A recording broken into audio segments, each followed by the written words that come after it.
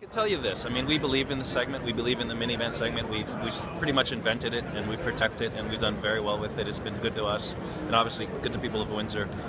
So we take it very seriously. You know, I've never worked on a program where we researched the customer so deeply and had conversations not only with the customer on the outside, but even internal minivan owners inside the company. So we've got a lot of data.